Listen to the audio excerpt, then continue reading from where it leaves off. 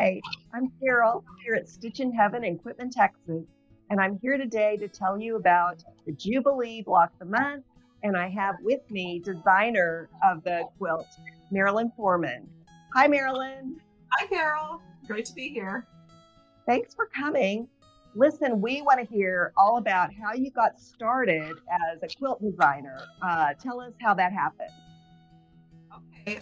Wow. I've been quilting forever, it seems like now. Back in 1995 or 96, when my daughter was just born, I was looking for something fun to do on the side. So I'd take classes with friends at shops, which, most people start that way.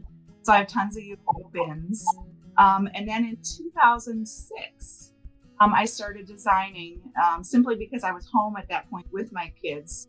And I thought, well, gee, wouldn't it be fun to design something of my own? No intention of being a designer. And what happened was I signed up for the Quilt Pink event. And when they had those, they basically demonstrated how to do long arm quilting at the Big Mall of America on my sample. And then people started asking, where's the pattern? It's like, well, it's not a pattern. I just made it up. And friends were like, well, you're home doing nothing, raising your kids. So I Yeah. figured, why the heck not? I love math. And I thought, well, hey, I do this late at night when the kids are taking naps. I'll call it Quilt Moments, give it a go. And 15 years later, I'm still doing this crazy thing and loving it. So That's great. That's path. great.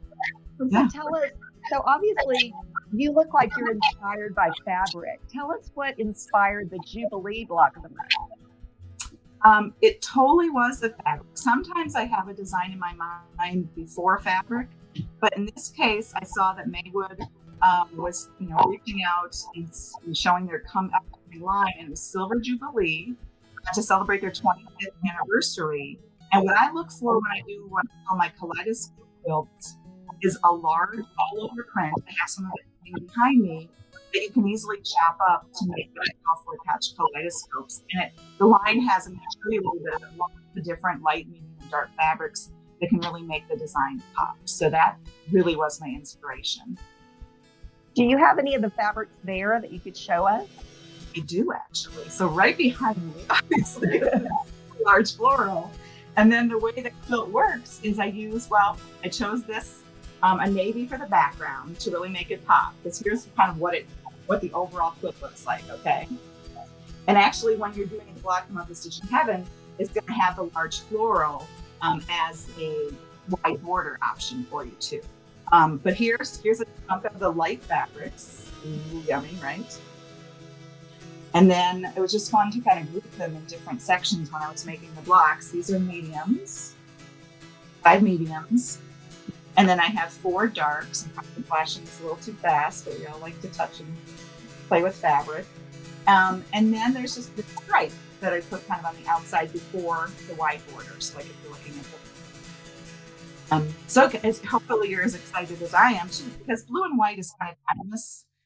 This quilt could obviously be made in lots of different colors, but when you're asking me what inspired me, I just thought, wow, this is a really fun collection. Great to celebrate their anniversary. And Jubilee was a good name for the collection, so I called it Jubilee Block of the Month. Well, you're right about blue and white. We have a lot of people that love blue and white quilts, and they're really timeless. They go with any decor. You really can't go wrong with blue and white. And these fabrics are really inspiring. I'm so glad that you've come up with this project. And we're so happy to be sponsoring it at Stitch in Heaven in May, coming right around the corner. So this is the time to for our participants to be registering and make sure they get in before we have to say, we're out of fabric. Right. We only ordered a certain amount. So we really are excited about it. It starts in May. To register for the program, just go to stitchinheaven.com and look at our Block of the Month program and register there. You can pay online. And this is one you won't want to miss because it is specific to this fabric collection. So we're very excited about that. And Marilyn has a website too. You'll want to be sure and follow Marilyn at quiltmoments.com. And could I also just give you a sneak peek at these easy 4-patch kaleidoscopes? Absolutely, please. Yeah, yes. So I forgot to mention that. So basically the large print fabric behind me, what you're going to do is you're going to layer 4 identical pieces of the fabric and use what like flathead pins to just carefully align them. And then you're going to subcut that into strip sets, and then down from there into little squares. And you're just going to do easy little 4 patches. Here's a small, cute one. Here shows some that are the 6.5-inch finished 4 patch. So you just get a pop in the center of the blocks that is more stunning, since it kind of has that roundabout look with the 4 patch. So I'm kind of hoping to spread that word that that's very addicting. I know some people love to do variety kaleidoscope quilts like in hexagons and octagons. This is just faster because it's 4 patches and it's really just strip piecing. So it can be really done for any level. Don't be scared.